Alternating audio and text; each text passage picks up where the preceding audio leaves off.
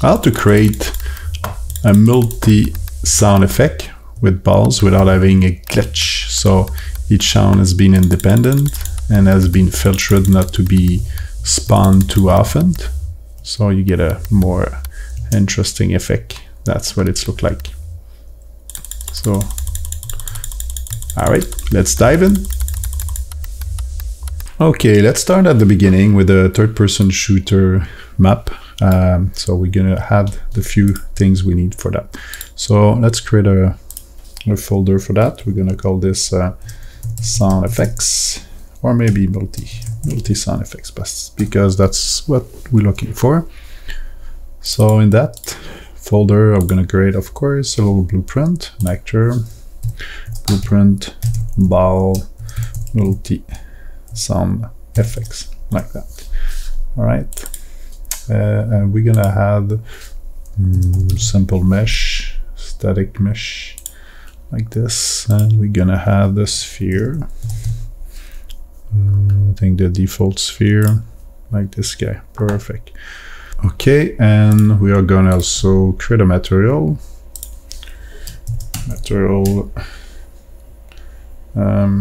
Sound effects, like that. And it's gonna be a very basic material, like the classic. Just gonna be fine. And let's put this at 1. Okay, so we got everything. So I'm gonna now associate that material to this guy here. There we go. So now let's go to work on the object itself. So basically the goal here is when this guy have a physics simulation enabled and it receive a hit collision, create an event like this guy, and we're just gonna spawn a sound. All right, that's the spawn sound at location. I don't want to attach it anywhere, we're just gonna spawn there. Get actor location. There we go, and let's find a little sound, maybe this. Let's see, what else do we have? A little bit.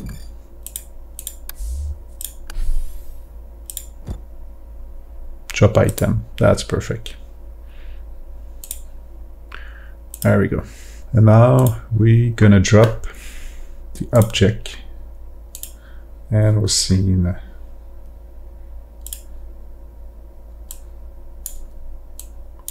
let's resize this guy a little bit, put it in front of us like this, and now you can see how bad it is. It doesn't work.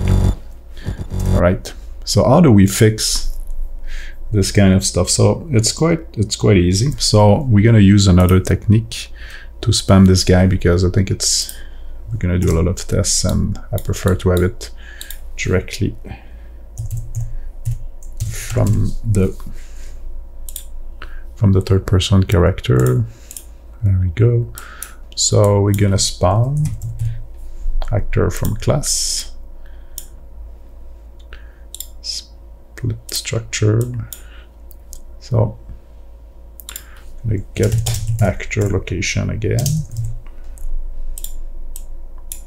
get actor forward vector. So then we're looking forward, we multiply this maybe by 250 units. We add this to this guy like this, and that's where we're gonna spawn it, just a little bit ahead of us. All right, and of course we need to put our blueprint sound effects. That's the guy here. There we go. So let's try this now. So we get a big gigantic ball. My ball is a little bit big. I'm gonna try just to minimize this ball. I think there's another sphere, and then put this sphere here. There we go.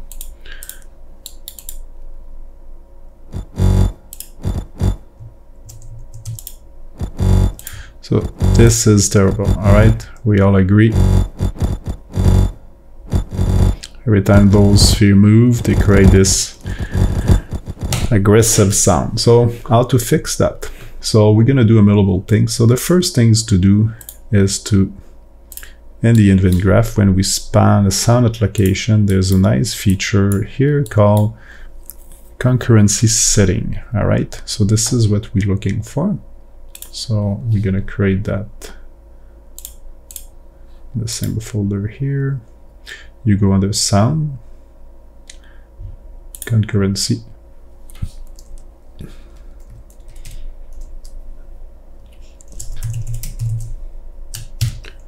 Let's go on the sound effects sound concurrency, and we're just gonna put it there. There we go. So what this guy does is really simple. You can play 16 sounds at the same time. You can attach it to or not to a owner, but we don't have any owner. The resolution rule is stop the furthest and the oldest, and you have the retrigger time. So that's the basic things to have in place. So if we play that,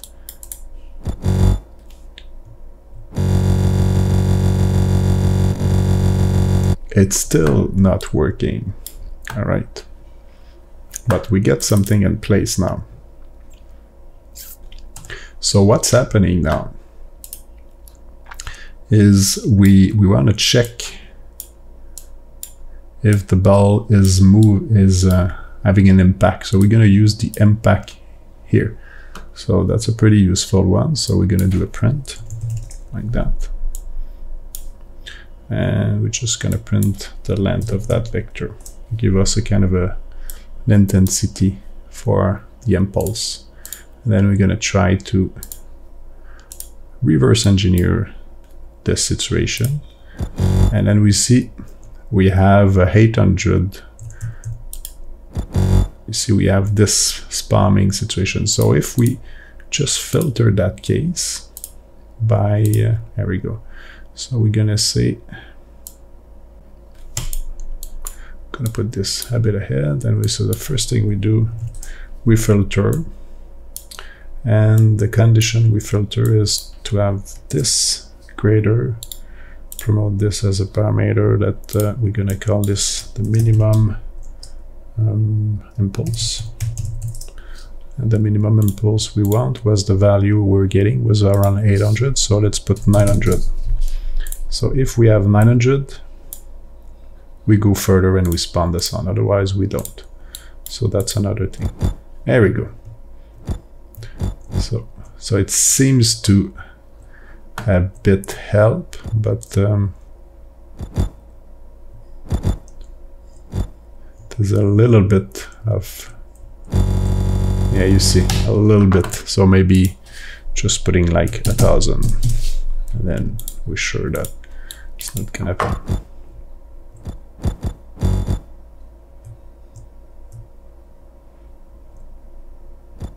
So that's the try and error. So you won't basically have a kind of enough impact, but not too much. So for example, you can check another parameter, which is the velocity. So we're gonna get the velocity.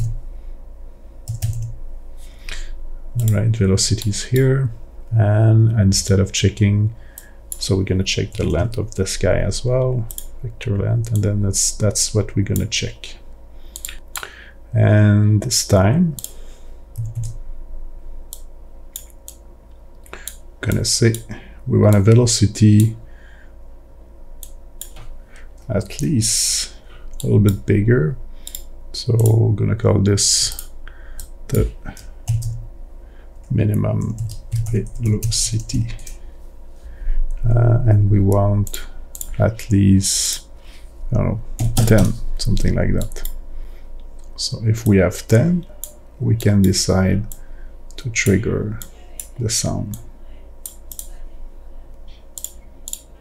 Okay, we want like maybe a velocity, minimum velocity of 200.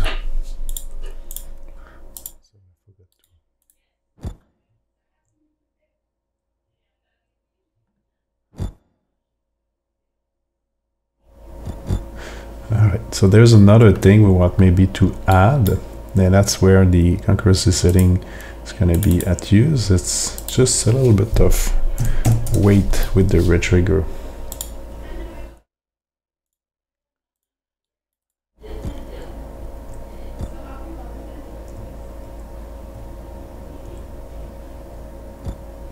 Good. And now, just to help us to visualize a little bit better, we're gonna do create dynamic material.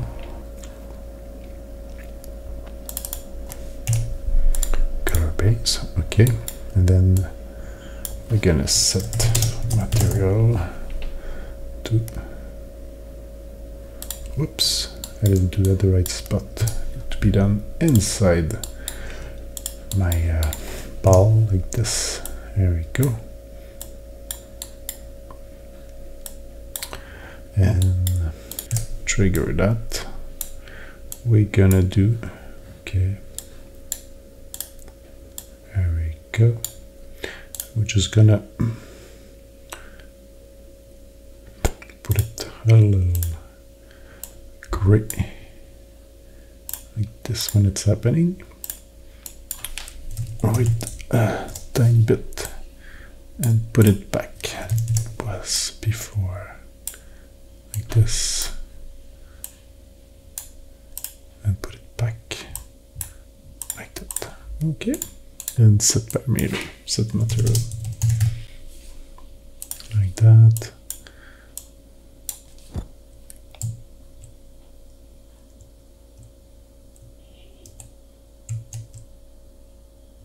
No, it's not enough sensitive, so maybe we're gonna reduce our filter. Maybe 100.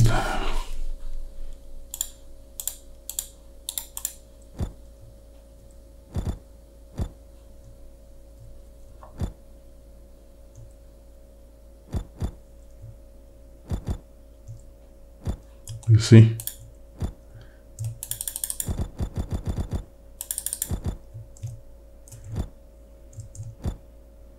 There we go. So we have a perfect case of spamming object with individual sound.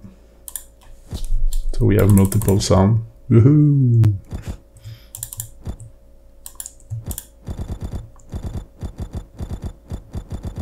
So that's a bit ugly, so you can adjust and you can do multiply stuff like, let's randomize.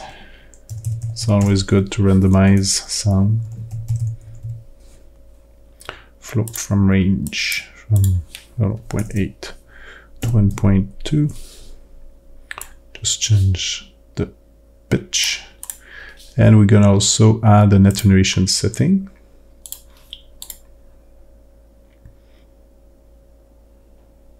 So this one is, it helps to reduce the effect. Attenuation setting, here we go.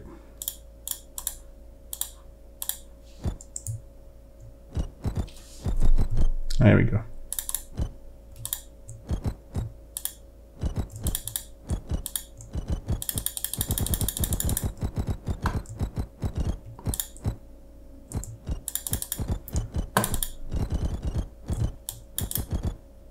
Just gonna, when we spawn, we're gonna put a little bit smaller, like half of it.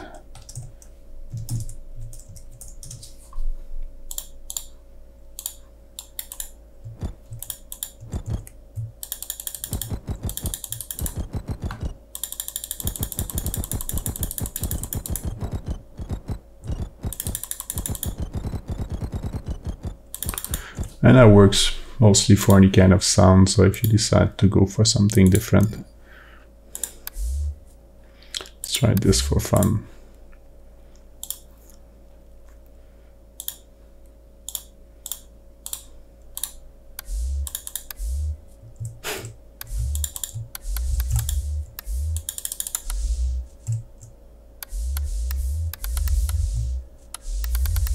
Alright, so I hope you enjoy it and it's been useful for you. It was for me to discover how to make those multiple sounds. So All right, have fun.